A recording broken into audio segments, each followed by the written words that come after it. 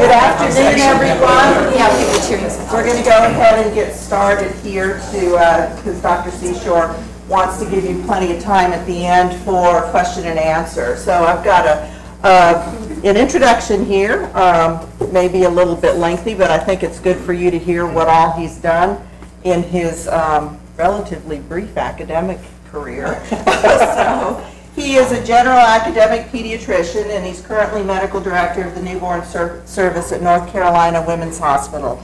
He attended Yale School of Medicine, graduating in 2000, and completed his residency in pediatrics at the Massachusetts General Hospital for Children in Boston in 2003. He remained in Boston until 2008, serving as a primary care pediatrician and faculty member, and he was also director of the Pediatric Hospitalist program there at Mass General for the last 3 years of his stay there. In 2008, he joined the University of North Carolina faculty in general pediatrics and adolescent medicine as a clinical assistant professor, and this year he achieved the rank of clinical professor. Congratulations. Thank you. He was the medical director of the UNC Pediatric Diagnostic Service his first 7 years and became the medical director of the newborn nursery in 2010. In 2013, he also became EPIC lead informatics physician. He's a member of AOA Medical Honor Society. He won the Intern Teaching Award at Cambridge Hospital in 2001. He won the Family Centered Care Award at Mass General in 2004. And he's a graduate of the Teaching Scholars Program at UNC School of Medicine, and that was in 2011. He has numerous refereed papers and articles related to the care of newborns, with several most recently related to neonatal abstinence syndrome, which is something that caught my eye because we're dealing with that more and more here. He has twice taught workshops at the Academic Pediatric Association Region 4 meetings and just completed his tenure as the APA's Region 4 co-chair. He's currently a member of the APA Born Research Committee, which is a nationally elected position to BORN, which stands for Better Outcomes Through Research for Newborns. He has given numerous presentations at UNC as well as elsewhere, most recently on the topic that we'll be hearing about today. In 2014, he was awarded a $6.6 million grant for 3 years from the CDC. She got that. Well, our team got that. I was a co-author. Yeah. That's right, co-investigator. From the CDC for breastfeeding, implementing and identifying the best practices for achieving baby-friendly USA designation. With that grant, he serves as a physician champion, quality improvement coach, and informatics expert. He's been brought here today as an Empower Breastfeeding coach. Empower Breastfeeding is a hospital-based quality improvement initiative focusing on maternity practices leading to baby-friendly designation. This initiative is funded by the CDC's Division of Nutrition, Physical Activity, and Obesity. This division is committed to increasing breastfeeding rates throughout the U.S. and is also committed to promoting and supporting optimal breastfeeding practices toward the ultimate goal of improving the public's health. I'd now like to present Dr. Carl Seashore, who today will be presenting this topic. Thank you very much. Well, thank you all for having me. A point of clarification, I'm not the principal investigator on the CDC Empower grant. I'm one of the co-investigators, but that grant was awarded to a three-pronged team that's comprised of the Population Health Improvement Partners Group in Raleigh, North Carolina, which is an offshoot of the UNC School of Medicine, the Carolina Global Breastfeeding Institute at our School of Public Health, and APT Associates, which is the program manager for that. So I'm a little itty-bitty part of that grant, but I'm thrilled to be here today under the auspices of the Empower program. Just real quick show of hands, how many folks are residents in the room? So I know who all are here. And then any fellows, medical students, outstanding, and pediatricians, faculty, nurse practitioners? At least one nurse practitioner. And then any family medicine or OB or other folks? Hooray! Representing, excellent. Well, we'll try to touch on a broad array of topics, but as mentioned, the Empower project is a national quality improvement collaborative that's targeting initially 100 hospitals, of which 93 are still actively participating into the third year, to really look at the practices and processes around supporting women and breastfeeding and just general evidence-based care during the postpartum stay. And your hospital was one of the lucky institutions that applied to that program to be a site for Empower.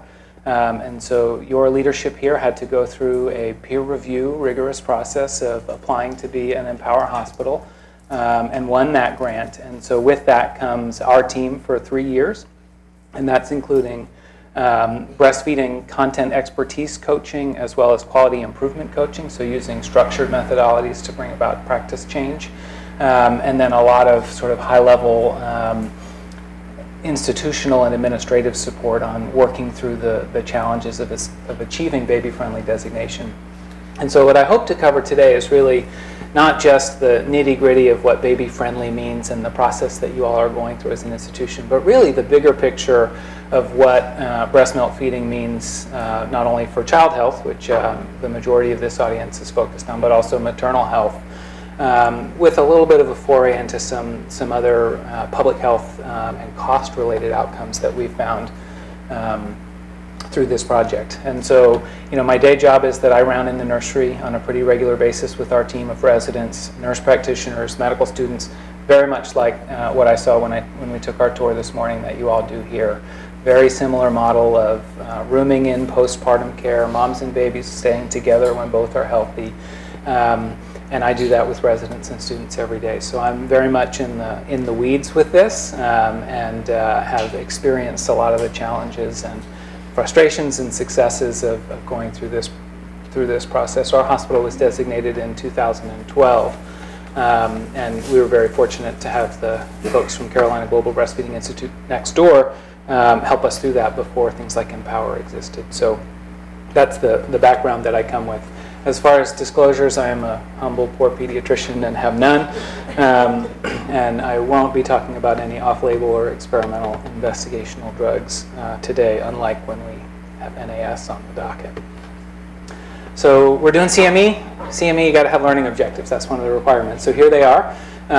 We're going to try to break this down into 3 main sections today. One is talking about the importance of human milk feeding, again, not only for infant health outcomes, but also maternal health outcomes.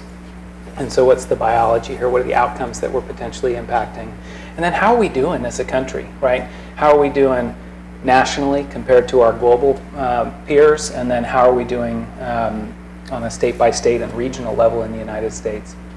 And then we'll finish up talking about what baby-friendly hospital is, a lot about what baby-friendly hospital isn't, and thinking about ways that we can go about changing our practice or improving our practice to support evidence-based interventions that can help our moms and babies do well in that regard. So human milk feeding, moms and babies. So why breastfeeding? Why is this something that we're talking about today? So every major health organization in the world, not just the AAP here in the United States or ACOG or AFP, but really the World Health Organization and any body that makes a recommendation around the globe, agrees and understands that human milk is the best choice for moms and babies. The reasons are different depending on where you are. So if you're in Africa or India, in a more developing part of the world, the risks of not breastfeeding or not having successful breastfeeding are different, right? It's clean water or safe formula or an alternative to breast milk that's not as readily available as we have it here in the United States. If you're in Shreveport or Chapel Hill, or the farm country of California, it's different challenges. The populations that you're feeding, is it low-income challenges? Is it health problems in the mom? But regardless of all that, everybody agrees this is the right thing for moms and babies. And really, as a country, we don't do that well. The United States is not leading the world in breastfeeding outcomes, or health outcomes in general for that matter. And one of the more striking graphs I've seen recently is the amount we spend versus our outcomes truly makes us an outlier on the global stage. And this is potentially a piece of that larger puzzle. And then from a public health perspective, if anyone's done any MPH coursework, the primary, secondary, and tertiary prevention and health benefits for both mom and baby, human milk feeding has been shown to have benefits in all of those realms. And so this is really something that can cross the lifespan, and the impacts of health outcomes aren't just one simple endpoint. They really are quite broad. And then the last piece is that the cost savings here are really potentially huge. If you think about the cost of our current epidemics of obesity and diabetes in older folks, if we can even make a dent in that by improving breastfeeding outcomes, then the potential downstream cost effects here are really, really immense. So here we are. This is a graph of breastfeeding outcomes from 2004 through 2012. This comes from the Economic Cooperation and Development Organization, and this is looking at percentage of exclusive breastfeeding through 3 months of age. Okay, so if you look at the tallest bar there, that's Hungary, and there's a whole lot of breastfeeding going on in Hungary. I think we could all do well to go study what they're doing in Hungary and trying to understand why they have such phenomenal outcomes there compared to the other countries in the study. And then you have kind of a run of your Scandinavian countries who are always held out as leaders in some of these public health spheres. And then the United States is plucked out on the side there, but clearly not the highest performer, with only about 35% of infants being exclusively breastfed through 3 months of age. Lots of systemic and public health reasons for that. And we're doing better than some of our peers on the other side of the pond, but clearly there's some room for improvement here. Here's one of our slides from the Empower project. This is to highlight that primary, secondary, and tertiary prevention.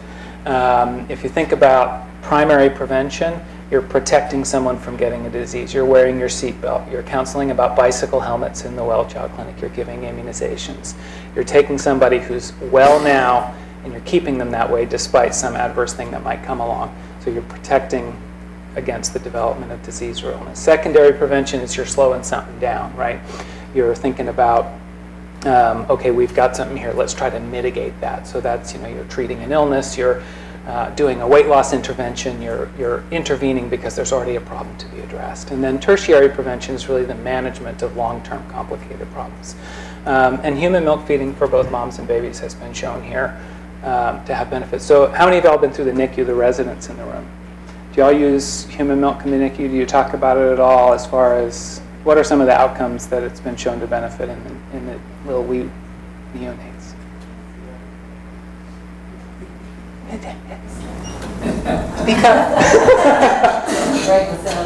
That's right. Be confident. Less neck. Yeah, so that's definitely the biggest outcome where human milk has been shown to be truly life-saving, right? Not just morbidity, but also mortality. And so that's just one example of where this has been shown to be beneficial. If you think about some of the maternal health outcomes, breast cancer rates, obesity, type 2 diabetes, things like that are improved in mothers who've breastfed their infants versus not. So across the lifespan, across maternal and child health, we've got huge potential impacts that are going unrecognized for 2/3 or so of our population right now. As far as the cost savings, I think this is actually one of the most dramatic things. So Archives of Diseases of Childhood, that's a journal that I'll read from time to time. And this was a study out of the UK looking at just 4 acute diseases in children that annually were almost 90 million pounds. And I don't know what the pound exchange rate is now, but it's, I think, worth more than $1. And then they did some, the quality of life calculations, that sort of thing.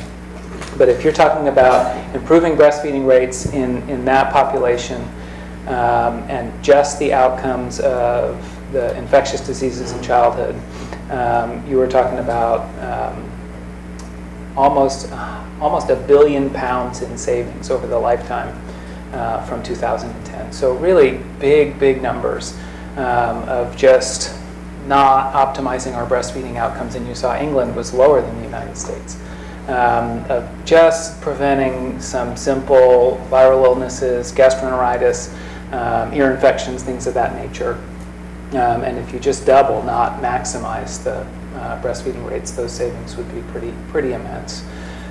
Here's a journal I don't read. This is an economics journal that's outputted here, and John Weimer is an economist who looked at really a review and analysis of breastfeeding outcomes.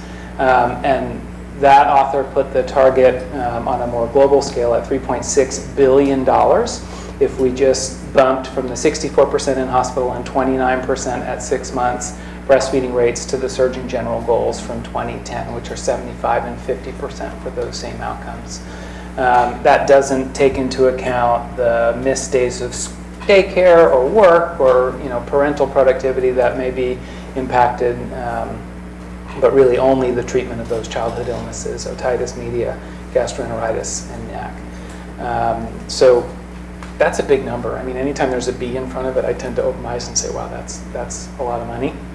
And then just to put a different figure on it, 1997 was the last time I could find data for this, but WIC, the Women's, Infants, and Children's Nutrition Program here in the United States, the largest purchaser of formula in the United States, spent almost $600 million on formula, and I promise you they're not paying what you and I would pay at Target for this, never mind the fancier grocery store in town. Almost $600 million just to purchase formula to be able to distribute families who are eligible for that program. So a huge and important benefit for folks who need access to supplemental nutrition, but it's not everything that families and babies need as far as the amount of formula that's given or the food allowance that's given to moms when they're breastfeeding. So it's a supplementary program, and it still accounts for just a huge, huge amount. And so the $6.5 million that the CDC grant is that we're working on, 10% of what our government is spending just to buy powdered formula, right, is what they're spending on working on breastfeeding here. So if you think about realigning some of the finances there and what we might be able to do to improve breastfeeding outcomes, you could see some of those costs or economic benefits working out in the long run. That would really ultimately save dollars for the healthcare system and improve health. And so the new quadruple aim or triple aim before our own wellness was added to it, right? This is something that can help us reach that goal. All right, so how are we doing, right? At least in the United States, we can't cover the whole globe here because it's even an hour and a half. That would be ambitious. But here in the United States, let's look at what the CDC told us in 2014. So this is the United States. My 13-year-old is currently having to learn all of the state names and capitals, so he's very excited by this slide because he can point to all the different shapes and tell you which state it is and what their capital is. I'm not sure I can. But there you all are down here in Louisiana. My wife did graduate school at Tulane for a number of years, and so I spent a fair amount of time over there in the French Quarter. This is my first time to Shreveport. But there you are down away from where the hurricane is coming up over there by Florida. And this is breastfeeding initiation, okay? So this is across the country, state by state, how many women during the birth hospitalization are giving breastfeeding a try. Any breastfeeding, not exclusive breastfeeding. And so if you get out to California and the Northwest states, Washington and Oregon, there a whole lot of women are starting breastfeeding, and that's cultural and that's population-based, and that represents the geographic diversity of our country. When you get into the middle, you get a lot more different kind of shadings. You get up to New England and the numbers are a little bit higher there. You get down to Florida and the numbers may be a little bit different. North Carolina over there, we're hanging out at about 77%. And then down here in Louisiana, Mississippi, West Virginia, and Kentucky have the lightest blue on this map. You're about 57%, okay? But what that number really tells me more than anything else is that most women want to try this, right? Most women have some amount of desire to breastfeed, at least, almost 2/3, at least in your state. And so this is a desirable outcome. This is something that folks at least want to give a shot at and want to try. And again, this is data from 2011, so this is certainly before Empower and the predecessor to Empower, and when very few hospitals around the country were pursuing baby-friendly, never mind designated. So this is something that women at least want to try. They have some curiosity or interest in it, or they've heard that it might be good for them or their baby. But then you look at exclusivity at 3 months. So what percentage of women are able to say, okay, well, I started in the hospital, I did a good job, I felt okay about it. 3 months comes along, how am I doing? And you see a similar pattern of shading in terms of how it looks across the states, but across the board, the numbers drop dramatically. Even California, where almost 100% of women at least initiate some amount of breastfeeding, just over 50% are still doing it exclusively at 3 months. But down here, again, focusing on Louisiana, 25% of moms are exclusively breastfeeding at 3 months of age right here in your state. And so that's 1 in 4. That's a fair number of moms who want to do this, not just for a little bit, but they're really committed to it, because exclusivity at 3 months really predicts that that's someone who's going to see breastfeeding through until its natural conclusion, when either mom or baby is no longer able to keep it up.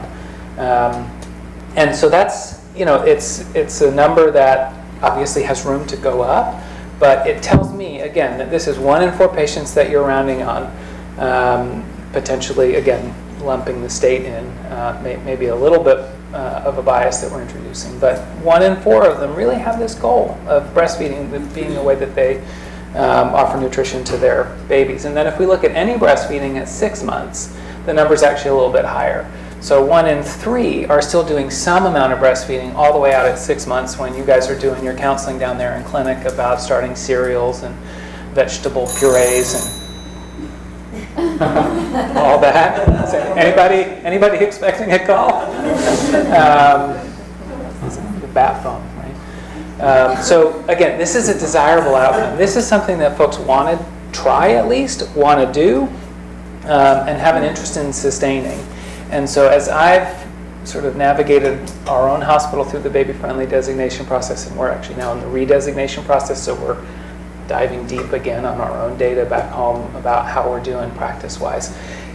I think of it as, so what can I do to not undermine that, right? How can I think about not stopping a mom who wants to breastfeed from achieving that goal, as opposed to how can I make more people breastfeed? That's not my agenda, is to push people to do something that they're not interested in. I certainly want to educate them about it. But from a simpler standpoint, what can I do to remove barriers as opposed to prod people in a direction they might not want to go? But those data really tell me that at least a decent chunk of the population wants to try this.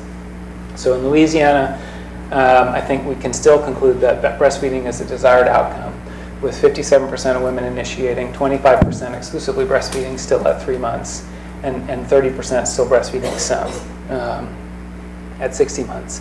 And so I'll just throw in here one little sort of side note. This comes from one of the reports out of Breastfed Beginnings, which was the predecessor project to Empower, which took a cohort of hospitals through baby-friendly designation. But one of the hospitals commented that they tried donor milk out, donor human milk out, as part of their journey. And the newborn special care unit in the last 2 years decided to provide donor milk. I'm not sure, obviously, the more studies that come out in the research about the incredible effect of colostrum for very small babies, probably the motivation, I imagine. But the fact that we're taking baby-friendly just brought more strength to that situation. It adds to the picture of what we're trying to do here with baby-friendly hospital initiatives. So this is like, we're doing this thing where we're thinking about one set of outcomes, but just about every resident in the room quietly said neck when we talked about donor milk or human milk in terms of health benefits for preemies. And so start thinking about aligning those goals of improving your ability to give human milk to the NICU baby, the high-risk infant, for neck prevention, and then think about how that might extend to some of the other practices of breastfeeding promotion that you could do in your hospital. One of the questions that came up on the tour this morning is, well, what about that mom whose baby's admitted to the NICU? You know, are they going to get interviewed when we're getting our visit, or are they going to be counted in our numbers? You know, you're kind of drilling down to the data, right? But one of the greatest stories I've heard on this little trip project over the past 3 years is a hospital that said, okay, well, let's focus on those NICU babies, about letting mom get colostrum to send with her baby to the NICU. So you all swoop in, you're the resident team going into the stork code, and you're resuscitating that baby and doing all the things that you need to do, and stabilizing them, getting them lined, getting their respiratory support or their surfactant delivered, all those important things that you do. And mom is like totally freaking out because her baby is really sick, and this is routine for you. You're getting good at it, right? But it's scary as anything for that mom. And so what this hospital did was they took that time with those moms to talk about expressing colostrum. They said, let's do this now, because this is something you can do for your baby. You can't help your baby right now. The team needs to do that. They know how that equipment works, and they know what your baby needs. But you can express colostrum, so when your baby's ready to feed, you can give it your milk, and here's what that might help. It might help prevent it from getting necrotizing enterocolitis. It might help with its gut flora development, those sorts of things. And they found just that little bit of language and process in the delivery room increased the rates of their moms expressing milk among the NICU population by double. They were getting colostrum, they were bringing it to the babies, and those moms were continuing to pump and provide human milk for their babies. So, like, this isn't just about the numbers and 80% and 30% and all these guidelines and criteria that are important. This is about thinking about how y'all are approaching the different challenges that you're facing here, and what could you tweak or do a little bit differently that might help not just the baby-friendly hospital outcome, but the clinical outcome of your patients. So I thought that captured that kind of nicely. And so what about the Baby-Friendly Hospital Initiative and some of the quality improvement tools that your team has been learning and using? Certainly walking around the units this morning, I see graphs of data hanging on the walls, and I see metrics and measures, and I see processes that have been changed, and I see little evidence of quality improvement going on at the unit level. And so what are some of those tools, and how can we use them to help support breastfeeding moms?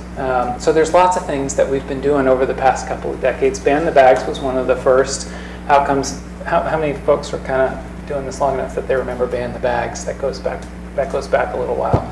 So years ago, it used to be just routine that you get a nice canvas bag every time you had a baby, provided by one of the formula companies with lots of pretty graphics and labeling on it, and it would be filled with things to help you take care of your new baby, including maybe some bibs or maybe some onesies or some diapers, and of course some formula. And that was just routine. You get a baby, you get a bag. And they were provided free by the companies for us to pass along and tacitly market their product and endorse it almost by giving away those bags. And starting, 20 years ago now, banning those bags became a real push. And it's a step in the right direction of helping us kind of not market on behalf of the formula companies. And so different folks have filled that in with different placeholders. Some hospitals give out other gifts that aren't marketing anything in particular. Some have found that they don't really need to give anything in particular out, but that's a big step. Community outreach is key, so partnering with your WIC organizations, your practices that you're either getting your OB referrals from or you're sending your babies out to after discharge. Baby Friendly USA has obviously played a big role. Baby Friendly USA is basically the U.S. vector for implementation and designation around the World Health Organization 10 steps to successful breastfeeding. So the WHO says around the world, these are the 10 things that everybody should be doing in a birth hospital and in a birthing environment to support best outcomes related to breastfeeding. Baby Friendly USA says, good job, you're doing all those 10 things, and oh, by the way, you're not accepting freebies from the formula company. That's the other piece of Baby Friendly designation that makes up that recognition. We obviously need to be educated. I'm curious for the medical students in the room. You're on Pediatrics now, so maybe you've heard about it, but did you get like a lecture in the first 2 years about breastfeeding? Oh my God, that's awesome. Did you learn something and you remember it? What was the take-home message? Like pray? Yeah. All I remember from medical school about learning about breastfeeding is secretory IgE. That was the only take-home message that I left medical school with secretory IgA. I don't even remember it anymore. So that's great. So I had almost no exposure graduating in 2000 to breastfeeding as a medical student. And I had very little as a resident. It was sort of something that some people did, but I certainly didn't get a lecture on it. I didn't get to sort of help or learn about it or learn from a lactation consultant or anything like that during residency. So for the residents outside, are you guys getting exposed to breastfeeding? You have lectures. I'm seeing some nods. And then you have a nursery rotation. You have a NICU rotation. You feel like you're getting some touch on there. How often is the topic in the NICU does it come up with? They all got the answer right about NIC. So. Right. Quite often. Yeah. At least once during the rotation. During the rotation. That's great. I mean, that's a huge step from even 10 or 15 years ago. I didn't really learn about breastfeeding until we had a kid. And along those lines, both nationally and internationally, there are NICUs who don't have zero. Yeah. Including your ours, Yeah. have a very low nosocomial infection, Yeah. and none, Yeah. low neck mass general, Yeah. Boston children. Yeah. Yeah, I mean, it's really been shown around the country to be a profoundly important intervention. But I think for the large part in nursing and medical school, it was not something that those of us who've been out here for 10, 15, 20 years or more really learned about back then. And so we've had to educate ourselves either through our own children or through projects such as this one or others. At the state level, there's 5-star or other recognition programs, and your hospital has participated and I think achieved the top level of the state or close to it. Yes, we have. Yeah. The Louisiana Breastfeeding Coalition looks like a pretty active group. And then obviously, I think the last piece that we've really been trying to push on this Empower project is using data, right? Using quality improvement science, using practice change in a thoughtful way to think about ways that you can improve outcome. That example of having a mom express whose baby is definitely going to the NICU is a way that you can change the process so that the outcome is improved. So here's the summary slide on baby friendly. The designating entity for the United States on saying, good job, you guys here at University Health Shreveport. You changed your name on us partway through. Are compliant with the 10 steps. Your policies and your practices and your community outreach are in line with what the goals are. And you're buying your own formula. You're not marketing on behalf of whoever it is that's making formula these days. Nestle, Mead Johnson, Abbott, a couple of them. So what is Baby Friendly Hospital Initiative? And this is kind of the what it isn't slide more than the what it is, but it's really a global program. It's backed by the World Health Organization. It's been around since 1991, originating in UNICEF. It's really safe feeding practices for all babies, whether or not they're breastfeeding. And so one of the biggest learning points the team was telling me about this morning is like, you're actually teaching moms how to formula feed when that's their choice, how to safely mix it so they're not readmitted to the pediatric ward at 4 days of life with a sodium of 152 or whatever, right? How to think about what water they might use to mix it. Is their water supply safe? Do they need to boil it? Do they not need to boil it? Do they use fluoridated water? Do they use non-fluoridated water? Like all those questions about how to do that in the optimal way are addressed for the women who are formula feeding at discharge. You get a recognition that you're really following evidence-based care and that you're in compliance, again, with that international code against the marketing of breast milk substitutes. And so the analogy I've often made there, and I went through your clinic this morning, it's a really cool design where you have that ability to see kids along the lifespan for wellness, for disease management, and for illness, so that they're not going to the emergency room with coughs and colds or bronchiolitis or whatever. You can manage a huge amount of stuff. You have x-ray lab, all that stuff. If you all gave out Dr. Pepper at the 2-year well child checks, right, we would see an epidemic of Dr. Pepper consumption among toddlers. Right? If you just had a little baggie of Dr. Pepper that went out with them after that 2 or that 5-year-old well child check, boy, we'd have a lot of tooth decay and some obesity issues, right? Some diabetes concerns. But that's kind of what the marketing, the international code is to infant formula. Let's not put a substitute in everybody's hand as an endorsement of that when they're walking in the door, never mind when they're walking out the door, but let's instead focusing on helping them achieve their goals. And if that goal is exclusive breastfeeding, then helping them do that successfully rather than sending them out with the alternative. So even if you counseled your patients, Dr. Pepper's not really the best thing for your baby, but here's some just in case he's picky and doesn't want anything else with his supper tonight. Like it's just, it doesn't make any sense. And it took me a while to come around to that logic with formula, having gotten bags with my boys when they were born, and having had cases of formula show up on my doorstep within 2 days of their, or 2 weeks anyway, of their due dates every time, even though we moved in the middle of that. Like it's like they know, right? They know my wife was buying maternity clothes 7 months earlier, and that box shows up. It's almost a little bit scary. So what are the 10 steps? This is not a slide that you're meant to read. It's here for reference if anybody's looking back at these in the future, and they're certainly easier to Google than anything else. But they really are pretty concise. There's a lot of extra language behind them in the WHO guidelines and the baby-friendly materials, but that's the 10 steps that the World Health Organization agreed upon way back when. And I think in large part they've really stood the test of time. So the way that I've taken to approaching them as a medical director, as a pediatrician, as a nursery doctor, is to try to break them down a little bit and understand what the heck they're about and what they mean. And in doing that, what I came up with as a framework is really steps 1 to 3 are about policy, about procedure, about education and training, including in the prenatal period. So OB in the back or family medicine? OB. OB. Excellent. Oh, and again. So this really begins at the beginning. And in fact, I think it begins before then. I think it begins back like in middle school, right? This should be part of health curricula.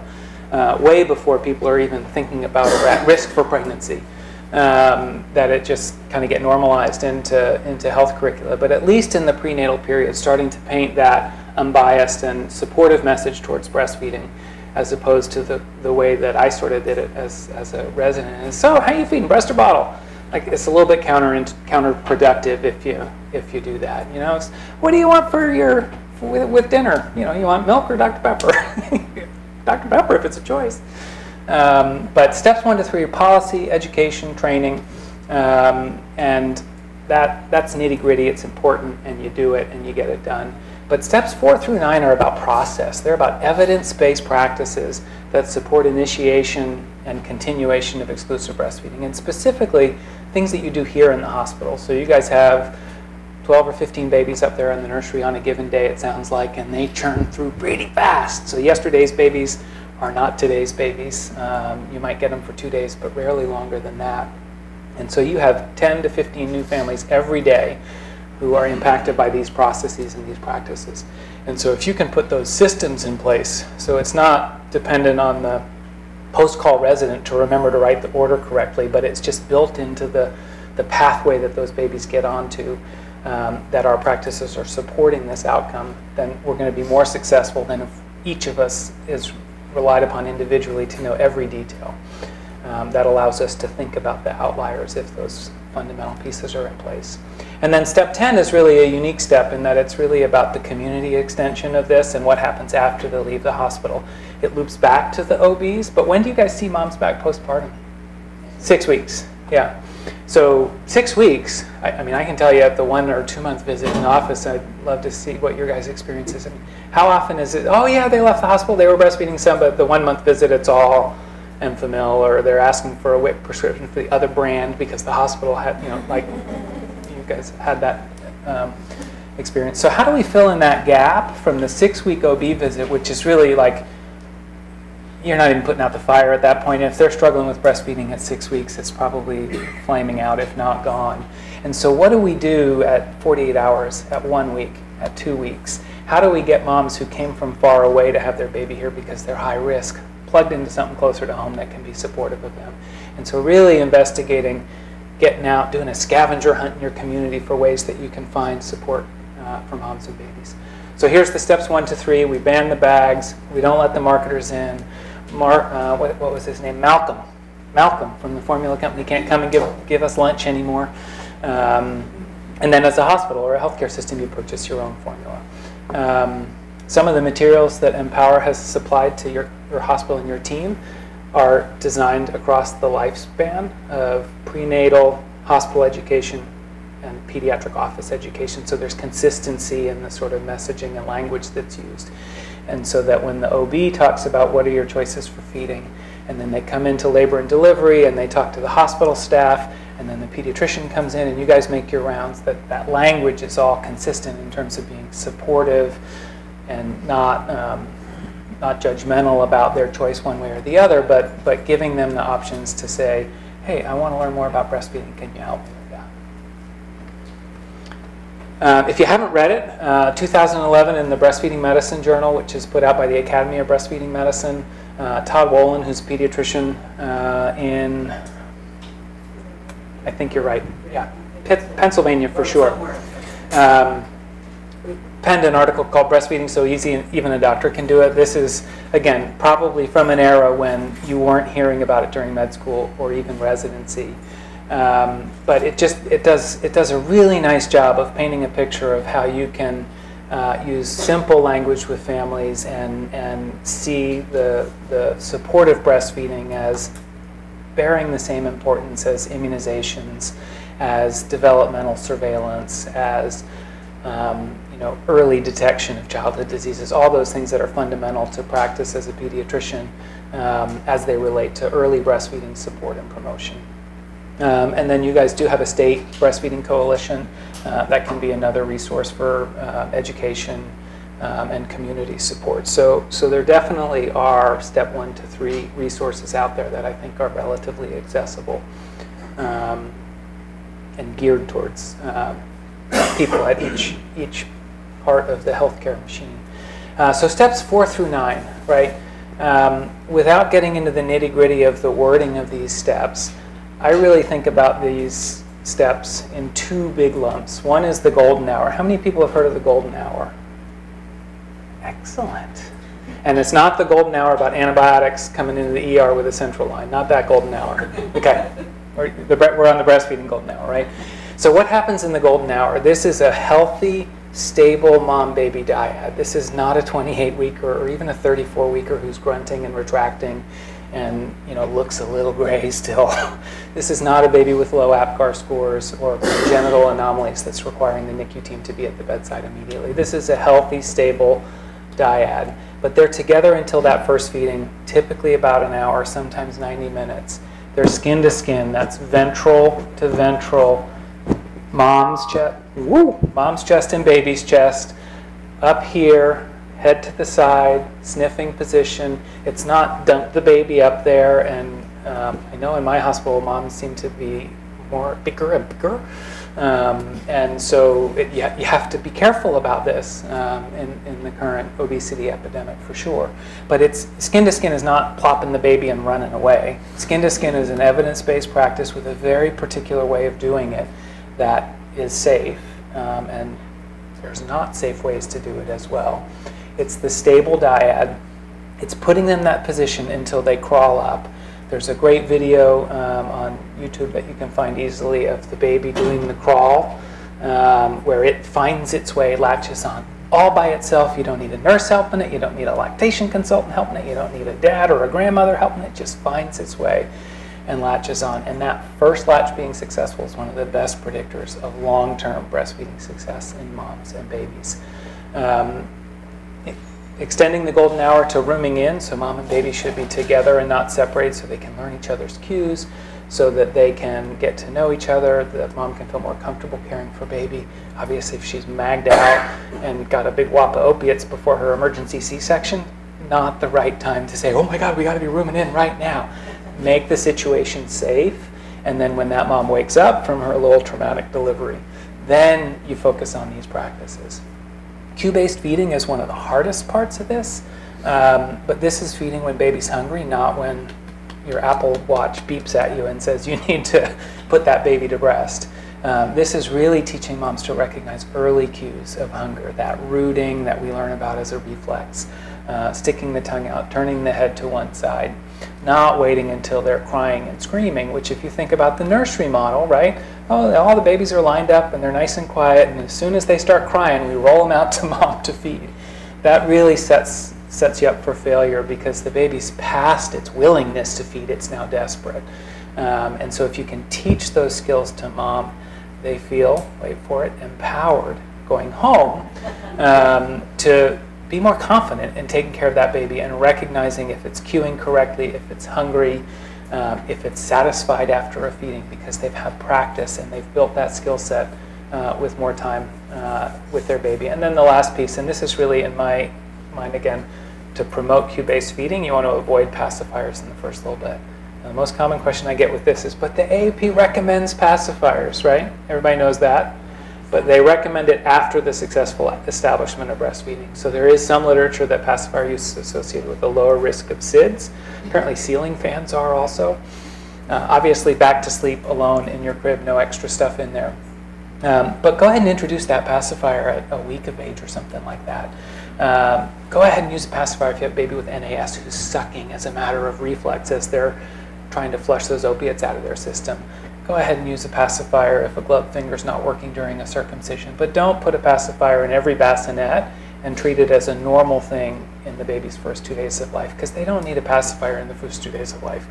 They need to be at the breast and trying to figure out if mom's going to make enough milk for them, because if they suckle at the breast frequently, mom will make enough milk for them. The second half of the step 4 to 9 bundle, these practices are milk expression. And so these are really important skills that you and I, the docs in the room, we may not learn how to do this, although in my experience, our residents are often asking if they can go with lactation now and learn about hand expression or how to do a latch, because they know they're going to be out in office practice in another year, and they're going to have a mom and baby come in who can't latch. And if they have that skill set, they'll feel better maybe being able to intervene. We also have a lactation consultant trained resident in our cohort right now, and so she's really championing this cause at UNC anyway. But you know, milk expression for separation, the baby who's born and has to go to the NICU, the mom is going to be going back to work and needs to learn how to do that. Or the indicated supplement. We've had a lot of success in our institution with expressing colostrum for babies at risk for hypoglycemia. And so you get that baby who's an infant of a diabetic mother, maybe 4.1 kilos on the big side. You get that first blood sugar when they're 90 minutes old, and it's 28. You give that baby some milk, right? Lo and behold, if you express colostrum and feed to the baby, the sugar goes up. We almost didn't believe it the first time we documented that. We measured. It's like, hey, how about that? Colostrum fixed the blood sugar issue. And we're actually doing a project right now on skin to skin to help stabilize blood sugar in those hypoglycemic infants. And it's so far looking pretty promising. But milk expression, finding a way to get alternate milk in the case of separation or supplementation, is a skill that mom doesn't just use day 1, day 2 postpartum. She uses it on down the road. She uses it when she's unexpectedly separated from her 2-week-old because she's back at the OB's because her incision is doing something funny. Or she's back to work. So that's a skill that, again, empowers moms to think about ways that they can continue breastfeeding despite separation. So what are some tools that we can use? This is the most fundamental one. How many folks have learned what a PDSA cycle is? Do you all have a quality... These guys are... Yes! Do you all have a quality improvement requirement during residency? How does that work in here at LSU?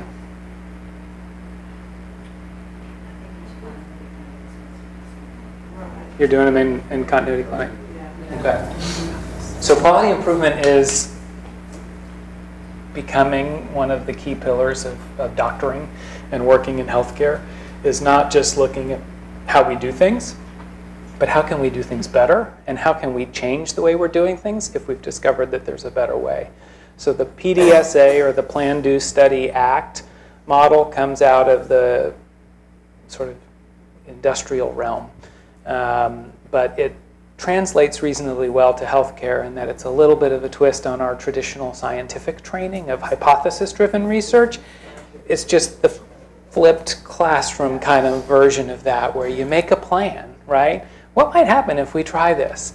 Let's try it, right? You do it, but you don't do it like across the entire hospital on a Tuesday that everything is all of a sudden different. You do it for this baby, or this patient who's checking into clinic, or this time that you're doing central line placement, or whatever it is that you're trying to improve. And then you study the outcome on that small scale. And then you say, well, that didn't work. Chuck that idea.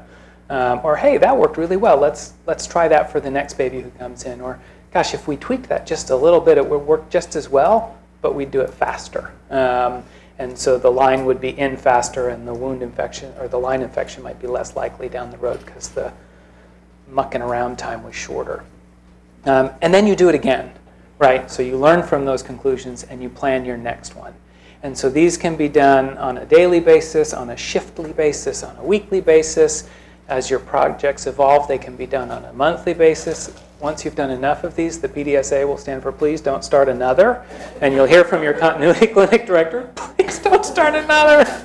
Don't tell me we're doing more cycles today in clinic. But if you get to that point, it means you've done enough QI and you've actually learned these skills, and you'll find yourself just thinking in a way of continuous improvement.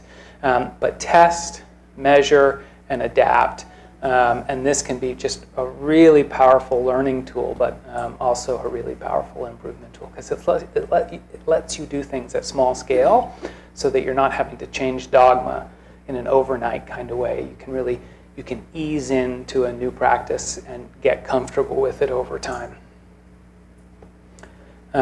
Step 10, those got out of order somehow. Sorry. Step 10 is about community and outreach. So your women's, infants, children's supplemental nutrition program. You guys have a lactation clinic. It's relatively new.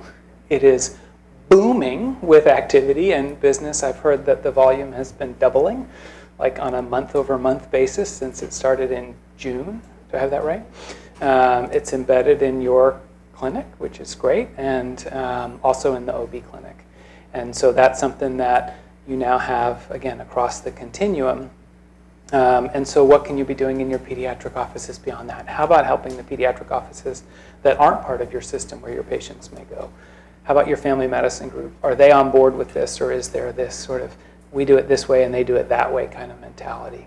How about the OB follow-up? Is there room for a different model of come back in 6 weeks of OB care in this era of value-based outcomes, measurement that we're looking at in the future? Is there, a care management or a visiting nurse program that might be able to hit both of these gaps and help all of us, whether we're pediatrician, family doc, or OB? What about moms going back to work? I've been amazed. Like, I don't even want to go to politics, but like it's come up in the election that like paid family leave is an important thing.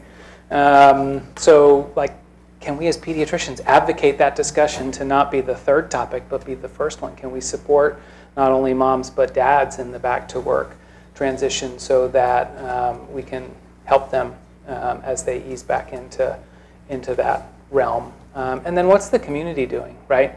I was on an itty-bitty plane from Atlanta here into Shreveport last night. I was in the third row, and I felt like I was towards the back of the plane. And there was a young couple next to me, or a row back, and the mom was just kind of nursing her baby as they tried to navigate the, sitting on the tarmac and waiting for the takeoff, and then the ear pressure change thing, and nobody made a fuss over it. It was great. I think the steward even came by and like gave them a little bit of extra water or something to help them out. Like, we need that level of community support so that wherever you are, if you have a mom and a baby breastfeeding, we're being supportive of that instead of it's icky or judgmental or staring or not just creating space to do it. In fact, in Atlanta, one of the terminals had a little mom-baby pod, this little closet-sized thing for a mom and a baby to go into so that she could pump or she could breastfeed her baby. Simple things like that actually send a huge message about change. The other terminal in Atlanta had a smoking section. I think that's a step in the right direction. So if that's not a sign of progress, I don't know what is. But as you guys walk through your community here, I don't know Shreveport except that their casinos are on riverboats, not in the buildings. They told me that on the way in last night. But you know your community. You know what's out there in terms of what your mom's struggles are. And if you don't, you can ask them, right? You can say, why is it hard for you to do that? Oh, well, and that might be the beginning of an advocacy project or some education or something else to do. So kind of the take-home message here is, can we do better? I think the answer is yes, but change is hard. It takes work. It takes teamwork. And you guys have a team on the hospital side over here in nursing and lactation and administration who are incredibly supportive and working hard towards this change. And so getting that so that it's unified and moving in the same direction is difficult. There's no question about it. And then as you crest that wave and look on the horizon, what are you going to do to sustain this? And so this is, I think, the UN, which just got elected a new, not Surgeon, Secretary General from Portugal, yes. asking who wants change, and everybody's hand is up. Like, we all want change, right? But who wants to change? Me. I'm fine. I do things just right. He's got to change. She's got to change. It's the hospital's fault. It's the patients. They don't want to breastfeed. No, we all have to change if we want to achieve it sort of on the global scale. And so just to sort of nail that home, this is you guys. Monica shared this with me like this week. So this is you all. It goes back to December 2013. So before Empower, work was beginning here locally on thinking about baby-friendly designation and what you're doing about it. And then it goes out to September of 2016. So this is like up to the minute data. PCO5 is the Joint Commission's measure on exclusive breastfeeding. That's just a raw number. Every baby born, whether they go to the NICU or the nursery or wherever, what's your percentage? And it's nudging up slightly. And I think that tells you where you all are, which is a tough place to start, which is that breastfeeding is not the norm and exclusive breastfeeding is even lower. Sorry, that's purple is then exclusive amongst your nursery babies, right? So in your nursery, you are moving the needle, right? You are getting up above your state average there. And then the processes that you're working on, what are mom's intentions? About 50%. That's what we saw in the state data. Are they initiating at their intention rate? Well, they are now, better than they used to. And then skin to skin, one of those practice changes in the 4 to 7 steps that we talked about, or the 4 to 9 steps. Skin to skin is just that early practice. That has been taking off. And I can tell you that with that taking off, you're going to see the breastfeeding numbers follow, because breastfeeding is a side effect of skin to skin. When the baby's at the table, it's more likely to eat. And you're seeing the skin to skin really move as these practices have changed. So you guys are like in the momentum phase of this project now, and I think you're going to see the numbers really come. So the answer to that is absolutely yes, and you are. And I think it's only going to continue from what I've heard from the team this morning. So I guess I'll end on this one rather than yours. So we started our journey in 2011. My daughter there, who's much older than that now, was born in 2010. But she was one of the babies who benefited from our hospital going through baby-friendly designation. My wife certainly wanted to breastfeed her. And we had less systematic barriers to her doing that by the time Catherine was born. And so we had 3,600 deliveries in 2011, 3,200 of them got human milk, 2,440 exclusively. So at the end of our journey, as we were looking to the horizon of designation, we had a 90% initiation rate and almost 70% exclusive human milk feeding.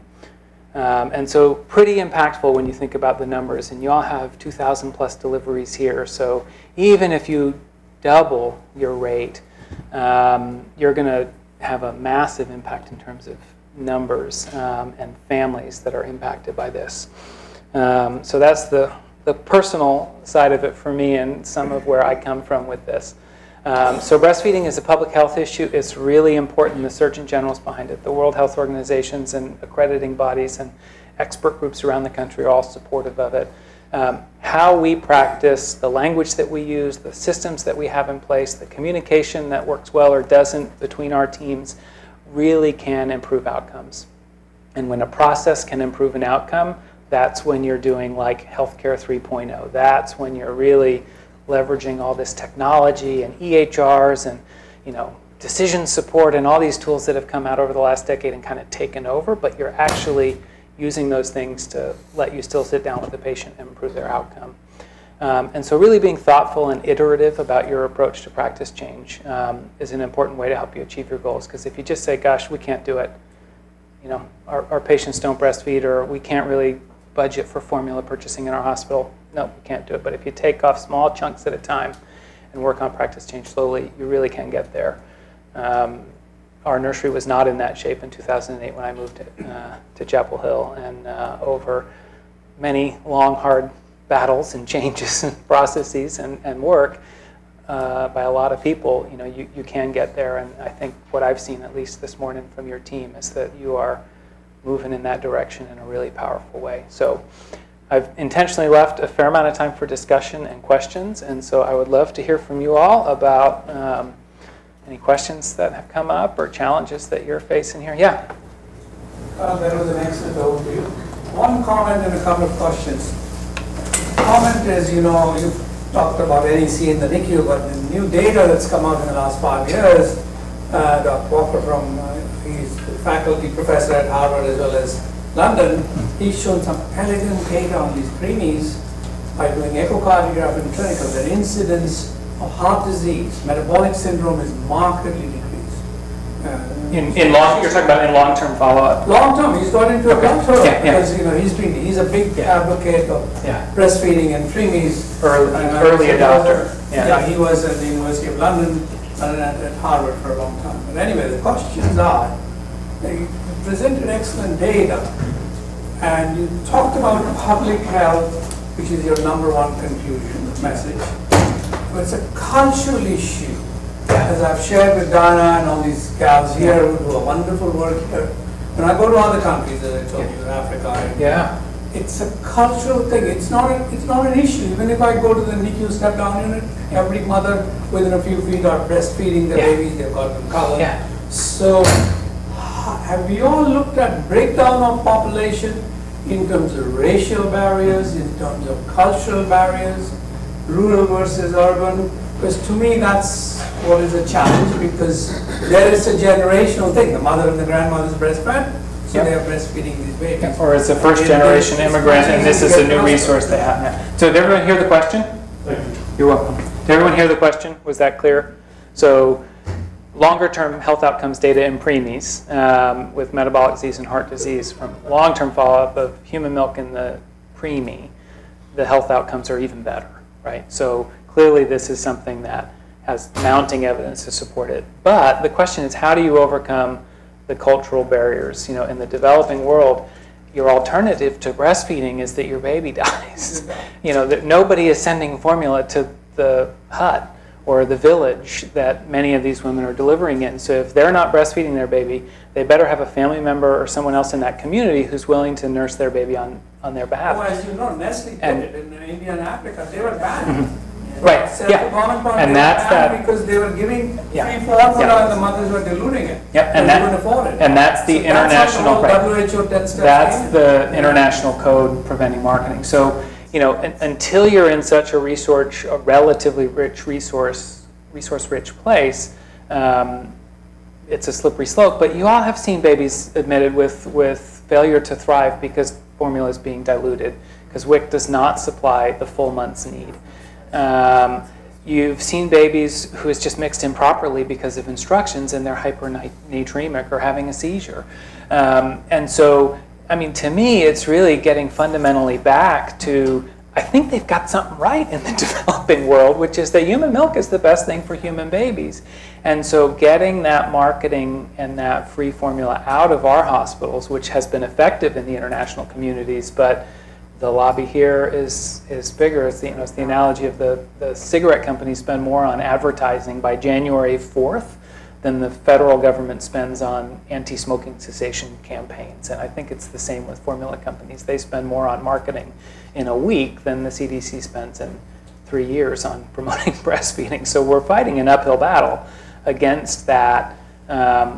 That's been pressing since the 1950s, when commercial formula production kind of ramped up. And you know, my colleagues who are a generation ahead of me like to share that their mothers weren't sent home with a formula bag. They were sent home with a recipe for how to mix substitute milk for their baby in case they ran into trouble. And they had to boil water and measure out. Can you imagine trying to teach your patients how to do this with low literacy or a language barrier? It's impossible. And so as that commercialization came in and these forces towards, you know, the alternative were so dramatic, I think it's a huge problem. My second question is also related. I'm relating developing countries to the developed nation here. You go to India, Africa, you will see always in the television, there's an advertisement of mothers being asked the advantage of breastfeeding, that you should do that, all healthy lifestyle. Is the CDC planning to get involved? I've asked Murthy about this. Murthy, as you know, is a current Surgeon General. Yeah. So perhaps you're closer to them and maybe. Yeah, so. To me, that is very effective. Yeah, so there's definitely public health messaging going on. Murthy this is one of those things that makes me really feel old. He was 2 years behind me in med school. He's the Surgeon General. Keeps you humble. So they're definitely doing national campaigns, but to put it on the billboards across the interstates, across our gigantic country, or the airwaves, that's a big expense. And so there is certainly some of that, and at the community level, there's a lot of messaging and marketing that's being done. But I think the CDC has decided that investing in kind of boots on the ground support and really focusing on us as the people who have moms and babies as our captive audience is money better spent than giving it to the advertising firm to come up with a flashy ad and paying towards that. Is that right? I don't know, but I think there's got to be a mix of messaging, and I've seen a lot on social media in both directions, and so I think our role as professionals is maybe to be in that conversation and dispelling the myths and promoting the positive messages. Stuff. The last question I'm going to ask. I was telling Diana yesterday that the paper that came out of Harvard, as you know, where the pediatrician was following, our population is different. Many of them are obese, as you suggested. So we are encouraging these mothers to put the baby on the breast, feed them every hour or two. And the incidence of SIDS in Massachusetts has increased at the same time as the breastfeeding is being promoted. Of course, there was no scientific data other than the data from the public health department. They presented that, and he posed that as a question. That when obese mothers are falling asleep, they're tired, they've got medication, some of them on drug withdrawal. Yeah. So are we creating a new problem, or how are we monitoring? That's the question. I think that's part of our education. Yeah. One of Right. the things I really And go so- into is the mother has to be awake and alert. Yeah. If she's Correct. tired, That's the maybe point he was that's making. okay. Shouldn't keep the baby in the This is bed if not, you're yeah. asleep. Plop the baby on and be skin to skin until kindergarten. This is not the message. This is about really safe sleep. And so our hospital, interestingly enough, just last year went and got a state level safe sleep certification for exactly the reason that you bring up is, hold on a second here, are we sending too strong a message of skin to skin that the moms are doing it and coming to like it, and then we've sent a message alone back crib, don't co-sleep, and so they go to the couch and they're skin to skin and they fall over.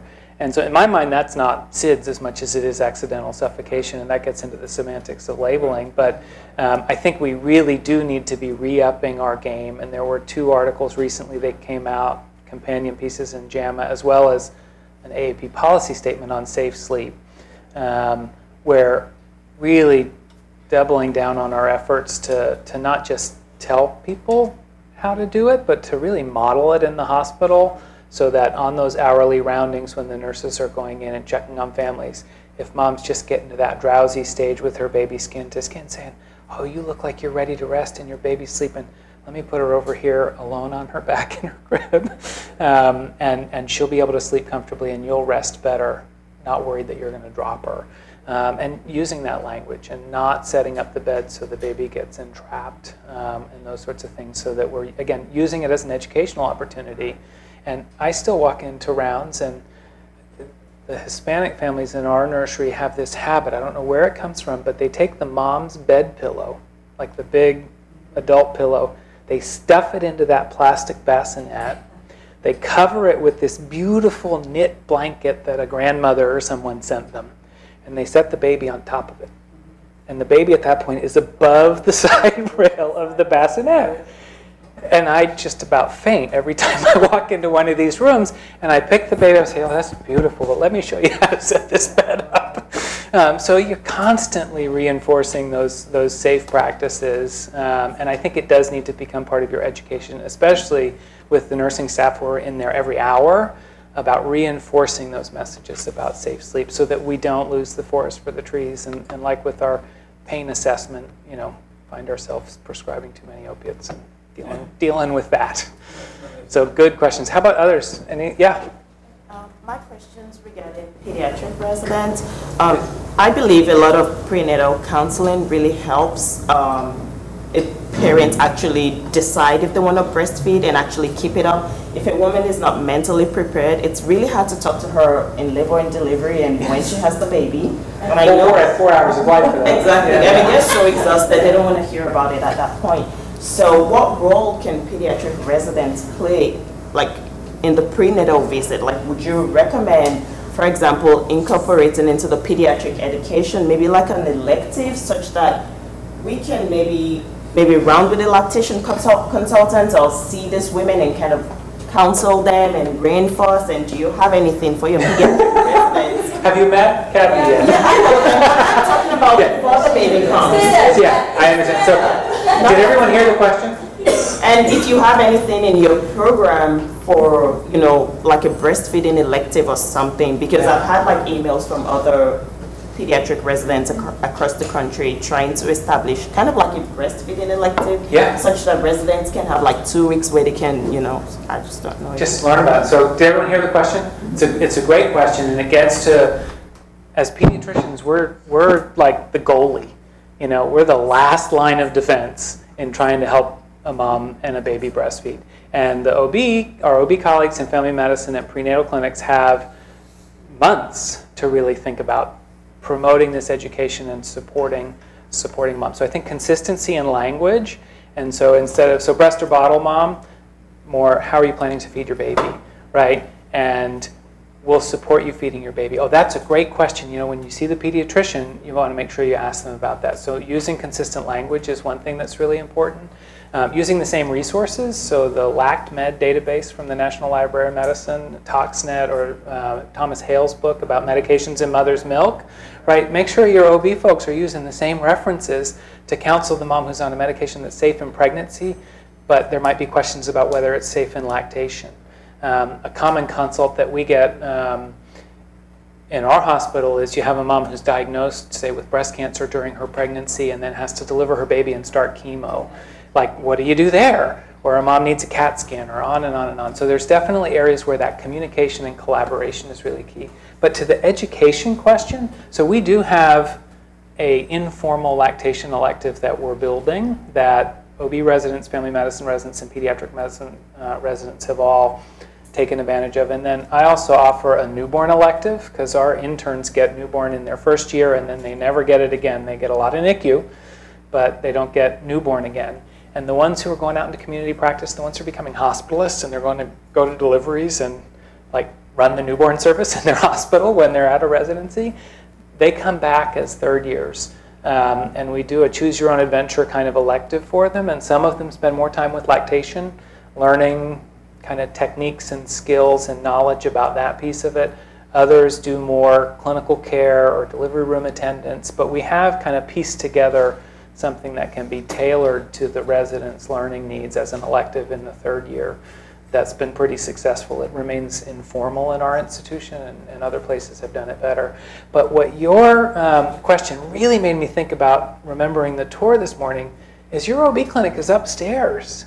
So what if you could figure out on your clinic time, right, a way that at certain times or on prenatal days or when women are going for their ultrasound or something, you know, figure out a system that would work, that you can plan a pediatrician up there in the prenatal visit and say, hey, Miss So-and-so, you know, I'm going to be the doctor that takes care of your baby or one of my colleagues when she's born.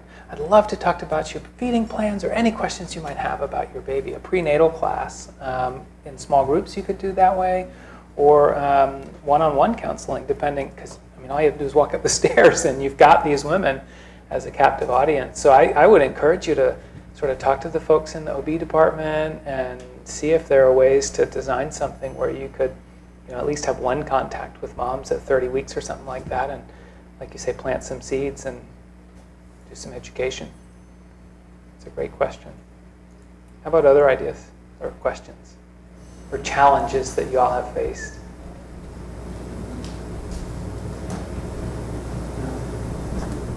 We're reaching the limit of like attention span, I think. So, well, I'll hang around here for a little bit, but I thank you all for your attention and having me. It's been a pleasure.